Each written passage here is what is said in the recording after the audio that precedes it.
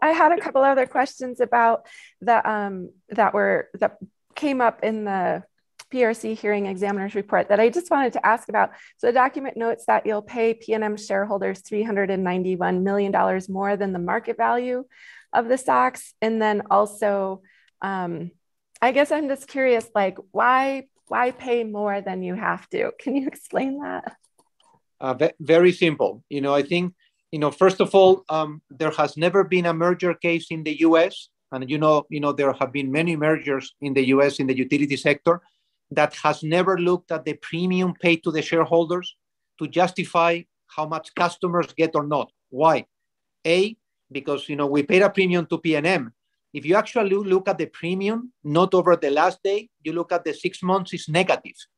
So what does it mean? If actually the share price goes down, then the ratepayers should pay to the shareholders? It doesn't work like that, okay? So you need to pay the shareholders to make sure they approve the transaction, and we did. And over 1 year, 1 week, we paid a premium.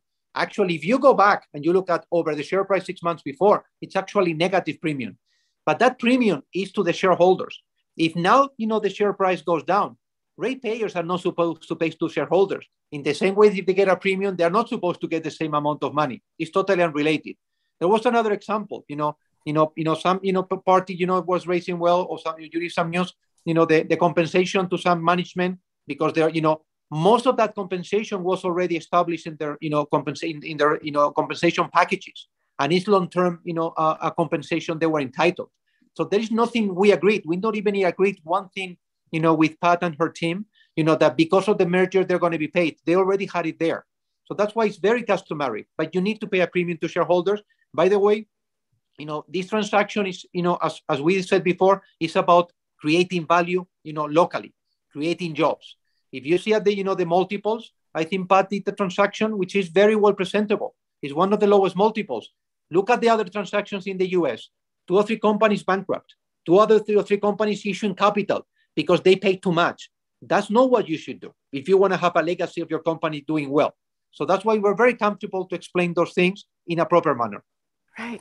So I also wanted to ask, that document also noticed that you'll develop non-utility activities in the Southwest, which is why you're paying $2.3 billion more than the book value of the PNM assets. What are these non-utility assets that we're talking about? First of all, Laura, let me kind of, yeah. I would say, Laura, if you look at what JP Morgan paid for El Paso, for example, it was a lot more than it was paid for PNM. And if you look at any company in the United States, you don't sell yourself unless someone is giving you a premium. There's actually a court case going on today where they're claiming that Barry Diller underpaid for Tinder, right? So most people sue over the fact that you get underpaid. And so what Iberdrola saw in the value was, if you look at our renewables, as I mentioned again, we're the 3rd best in wind and solar potential in the United States. We're a very small state and a small system.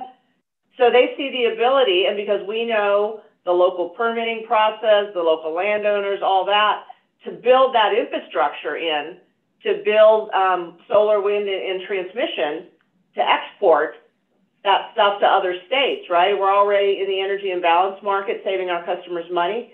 And so we can continue to take advantage of that infrastructure and take advantage of it of a good way. We're not sort of taking it from New Mexico and giving it to Arizona or California. We're taking advantage of it on behalf of all New Mexicans to keep the proceeds here. So I'm sorry, Pedro, I interrupted, but.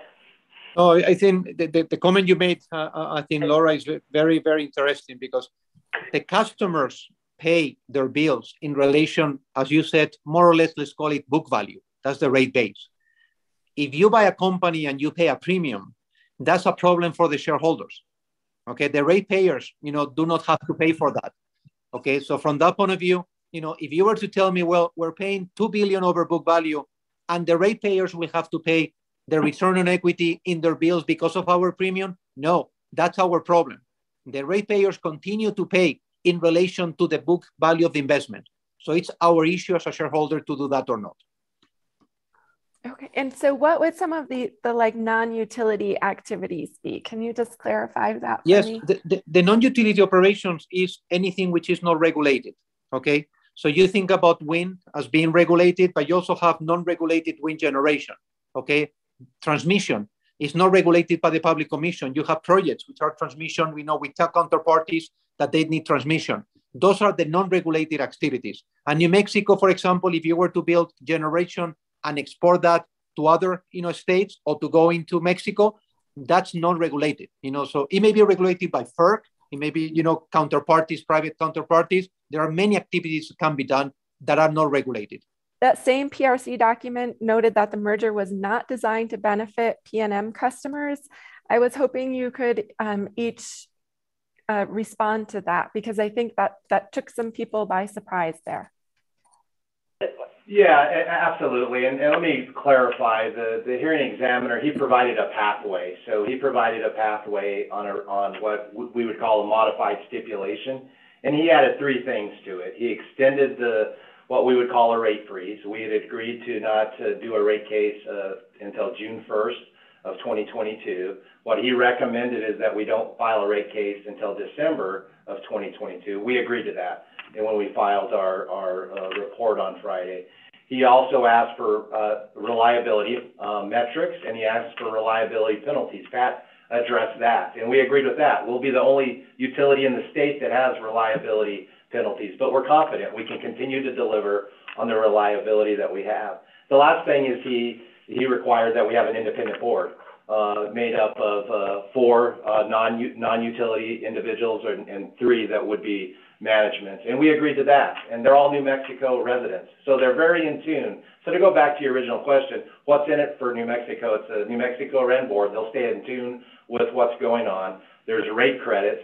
There's a provision that keeps us out of filing a rate increase. We haven't had a rate increase since 2016 was our last rate case, with rates into effect in 2018. So it'll be a 5-year period from that perspective. And there's a whole lot of commitments that are in there that protect the customer. Local management, absolutely important, and you've heard Pedro talk about that. It's the same people running the utility, ensuring that it's reliable, affordable, and it's environmentally sound and so forth. So that's what's important. So there was a pathway that was created there, and we agreed to every element on it. If you look at the monetary benefits alone, right, there's $94 million for customers in rate benefits, whether it's a rate credit, where it's forgivenesses of arrearages because of COVID, whether it's electricity for customers that don't have it. There are economic development benefits that total more than $200 million between the jobs and just straight out dollars for economic development. So there are those kinds of things that are also direct customer benefits. So I think we would disagree with the hearing examiner that the merger was not designed to benefit customers. Obviously the shareholders benefit, but the environment benefits, our employees benefit, and the customers benefit. I think if you just complete that with a couple of examples.